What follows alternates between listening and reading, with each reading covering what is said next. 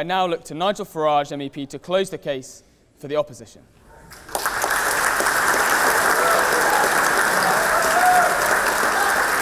Thank you, Mr. President. Ladies and gentlemen, great debate, unusual panel, to say the very least. I'm outnumbered on my own side by Remainers. In fact, it's so skewed in one direction, I thought for a moment it was a BBC programme.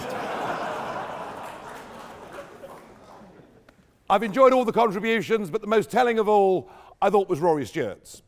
Spent very little time defending the deal, a lot of time attacking the ideas of others. And when you get a Remainer, a Foreign Office Remainer, backing the deal that he says delivers Brexit, you begin to worry whether something isn't wrong. I come into this debate not just as somebody who spent 20 years in the European Parliament, something I've enjoyed more than they have, I can tell you. Apart from Juncker after lunch, who is great fun when he's pissed, I've got to tell you.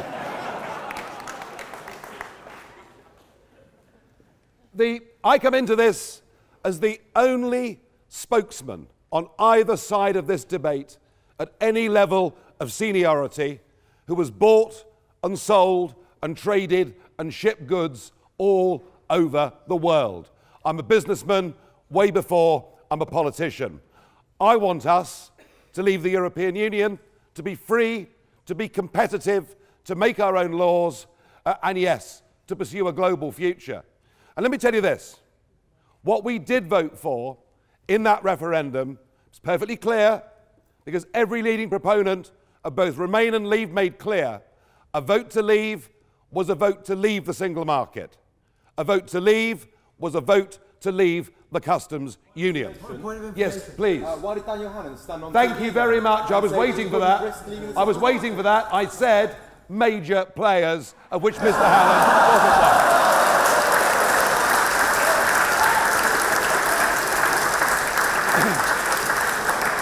one. He may be very well known at the Oxford Union, but on the streets of Mansfield, they don't know him from Adam. So it was perfectly clear what we voted for. And look, I want Brexit. I want us to be free of this thing more than anyone alive in Britain. I've given it 25 years of my life, and I'm more than prepared, being the reasonable chap that I am, I'm more than prepared to compromise. I'm more than prepared not to get everything that I want. But what I'm not prepared to do, and bear in mind, if Parliament does pass this on Tuesday, it will come to the European Parliament, who of course could veto the whole thing. So I'm going to face the same choice as to how I vote on this, and I can tell you, when it comes to the European Parliament, I am voting against this deal. This is not a withdrawal agreement, it's a surrender document. It's the kind of thing you'd only sign if you'd been defeated in war and they had a gun to your head. It is, with 39 billion and no say over the rules, it is taxation without representation. And we could go into the backstop, but either way, she should never have signed up to that in the first place. The peace agreement in Northern Ireland had nothing to do with the European Union. It was brokered by the Americans. And today, as I speak to you, on one side of a field to another, from Northern Ireland to the Republic, they have different income tax rates, different excise duties, different corporation tax rates, and on top of that, of course, a different currency. So all of that can be dealt with by compromise. I am not prepared. No, I am not prepared. You had your go earlier. You got very excited. Got a glass of water. Too much for me, old Sam. I am not prepared for us to leave one bad treaty, which at least had Article 50 in it and a means of getting out, for another treaty which we could be stuck in ad infinitum. This does not deliver Brexit. It doesn't even deliver Brexit in name only. It is a recipe for us to be at the mercy of the Barniers, the Tusks, and the Junckers, and the other, frankly, pretty vile, unelected bureaucrats in Brussels. We will go through years of misery with this agreement. Our relationships with Europe and our relationships inside this country will deteriorate as a result of this agreement. Brexit was a fork in the road. And there are times in life when we have to make a decision. Sir. Are you saying you would support a no deal instead of this deal? Well, give me a second, I'll come to it. I'm going to come to it. So this deal doesn't work at any level. But you know, rejecting this deal will be a good thing. Rejecting this deal gives us two alternatives. And one of them is a no-deal Brexit. Now, I know many of you appear to have been brainwashed by Goldman Sachs and big business into thinking that trading on WTO terms is some kind of disaster, because you think we have a wonderful free trade deal with the European Union. We don't. We pay a net 10 billion to be over-regulated and to prevent us reaching out and trading effectively with many other parts of the world. But there's a way through this. We leave, and by the way, I spent 25 years arguing for a free trade deal as a businessman, but it's now too late. And the real failure of negotiation is that our Prime Minister never, ever asked for it. But here's what we do. We leave at 11 p.m. on the 29th of March on WTO terms. Most of the scares that you were told about aeroplanes, financial institutions, have in the last few weeks been dealt with. And we apply through the World Trade Organization, who've said they will act as an independent broker. We invoke Article 24 of the GATT Treaty.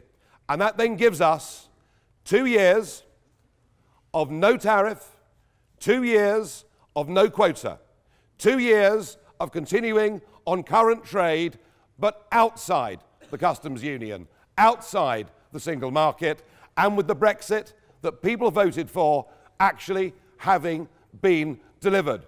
I wonder, and maybe even Rory doesn't know, I wonder, because the one person that really holds the cards here is the Prime Minister.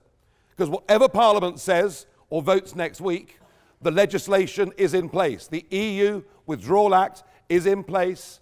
Article 50 itself was voted for by 500 MPs, and it says we leave with or without a deal. Maybe Theresa May has decided, if this vote goes down on Tuesday, that for the sake of her legacy, she'll take us out on those terms on the 29th of March. If she does, as far as I'm concerned, she'd be an all-time heroine. Yes, please. Thank you. Okay, so the answer to this question is that she has said that she will take as legally binding a vote on the Thursday on whether or not to extend Article 50. So yes, she said there'll be no snap general election, and there was one. Again and again she says things and then does the opposite. I don't believe a word she says. I mean, not only is she the worst Prime Minister we've had in my lifetime, I think she's the most duplicitous as well. So I wouldn't take any of that as read. There is one other alternative, of course, to us leaving on that basis, and it is extension. And I do think the country would be unhappy that our political class had had 2.5 years to sort this mess out and had failed to do so. But what would extension cost us that the deal itself doesn't?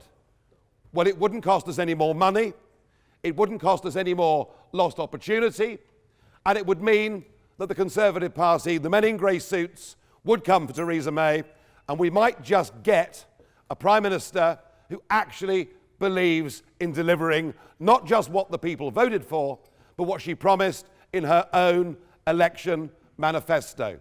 What is going on in this country is deceitful and wrong. People voted to leave in a referendum.